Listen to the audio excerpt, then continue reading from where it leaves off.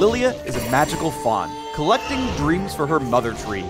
Darting in and out of battle while wielding her branch staff, she sends foes to their slumber, mumbling apologies along the way. Sorry. It's a scary world out there, but you're the real fawn of the Fed. Welcome to the Lillia Champion Spotlight.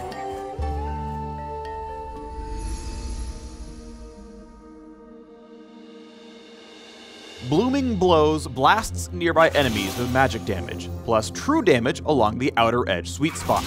Blooming Blows also has a passive component. All of Lillia's spells that hit enemies grant her added movement speed for a short time.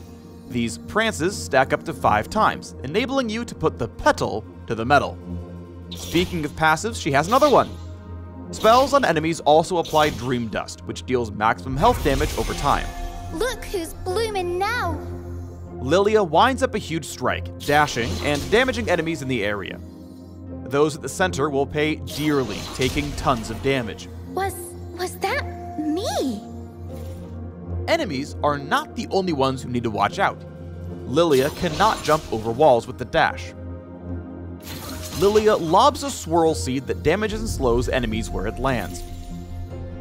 Swirl Seed has infinite range, so it rolls until it hits an enemy or collides with terrain. Because it can fly out from across the entire map, you don't want to be caught like a deer in the headlights, so proceed with caution. All enemy champions afflicted by Dream Dust, no matter how far away they are, become drowsy and slow for a few seconds before falling asleep. Sleepy time. If they're awakened by damage, they take a bunch more. Haha, Dream Dust Printer goes. Lillia's forte is speedies and sleepies. Run in, put everyone to sleep, and dot them. Then, tippy tap out. Sorry. How can I tiptoe when I don't have toes?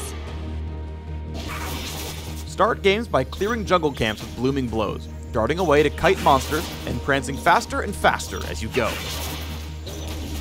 Sweet spots are always a fixed distance away from you, so if you want to clear the jungle well at all, you must kite the camp backwards for maximum damage. Your ability to kite is what separates your team's dearest ally from just another Jane Doe. PvP combat is also difficult in the early game. Avoid getting caught by enemy champions, using your speed as an advantage while you're squishy. Don't judge a flower by its bud. You. As you power up, Lilting Lullaby can be a clutch escape tool, or all the setup your team needs to deliver a rude awakening. During mid to late game, look to hit high value foes hiding out at the outer edges with Blooming Blows, and in the center with Watch Out, Eep! When they snooze, they lose. I'll face anything, but won't look it in the eyes. For more things Lillia, click the links in the description. And remember, always believe in your dreams.